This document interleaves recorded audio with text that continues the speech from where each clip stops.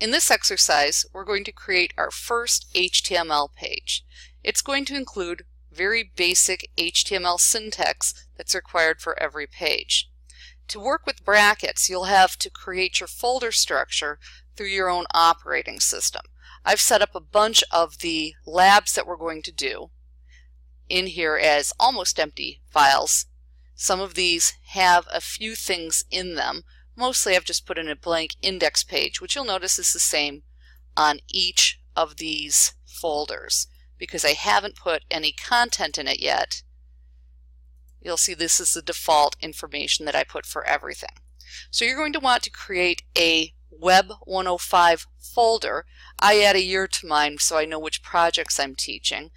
And I do this because it changes a little bit every year because HTML is still changing. The web is changing. Technology moves at a very fast pace, so my class is a little bit different each year. This is a basic structure of a web page. The doc type tells the browser what version of HTML that you're using, and then mostly you're going to have paired tags. You'll have an HTML tag which starts and stops the HTML. You can modify that tag where it has language equals English, and then in there we have a head section. The head has information about the page. So we tell it what character set we're using, UTF-8, that's just the American character set, as opposed to using things other than the standard alphabet that we're used to. And the title should describe the page. Web 105 initial page. And then in the body section, we'll put in content that will actually be visible on a web page. So we're going to start with an H1 heading tag. And we will just put in text here that will appear on the page. H1 tag, most important heading. And we can test this by clicking on the little lightning bolt here. It will open up the Chrome browser. And you can see that the title appears here and the H1 tag appears here. In this sample, I'm just going to show you how to create very basic HTML elements. The most common one are your text elements. So we'll have H2, heading 2. You can go from heading 1 to heading 6. I won't go that far.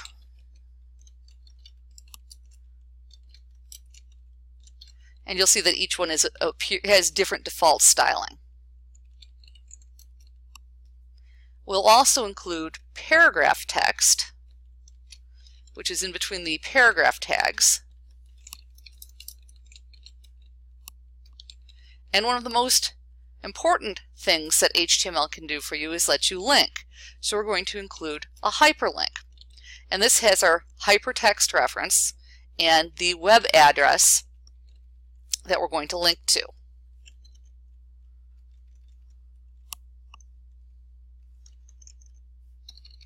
And I thought I had that set up to copy and paste. We're going to go to, and you'll notice this is changing as I work. When you're working in brackets, if you have the preview open, as you type in text here, it will appear over here. So I want to use the MCC website, so I'm going to right click and choose copy, and that will give me the correct address, which I need to put in quotes. So this is your Uniform Resource Locator, your web address, your hypertext reference. And then we'll close the anchor tag, and between the two tags, so we have our anchor hypertext reference, we'll put in what's visible for our link. Go to MCC. We can also put an image in, but it's important that before you start, if you want an image, it needs to be in the same folder as your index page. So I've created my folder with the name initial. I've created an index page and I've added an image. The best way to add your images is just to open up the file manager for your operating system and copy them in there. You should edit them in Photoshop first to make sure they're facing the right way and they're an appropriate size. So I'm going to put this in, and I'm not currently taking any control over the size, so I'm going to do an image source equals, and it gives me a choice of my files. And if I don't do anything else, this is one of those self-closing tags. I don't have to close the image tag. If I don't do anything else, it's really, really big. I did not edit this for the web. So you can define the size here by typing in width equals 400. And that will automatically reflow the height to whatever's an appropriate size. Now, because I didn't put this in a paragraph or put this one in a paragraph, they just run into each other. So I'm going to put in a paragraph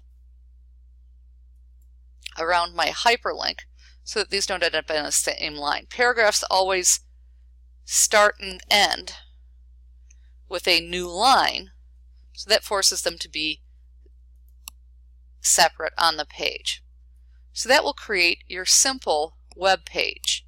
You'll do something similar. It doesn't need to be like this, but you're going to add a few headings, a paragraph or two, a hyperlink, and an image of your choice. But that's a complete web page. I'm going to save it, and in the next video I'll show you how to upload it to the web server.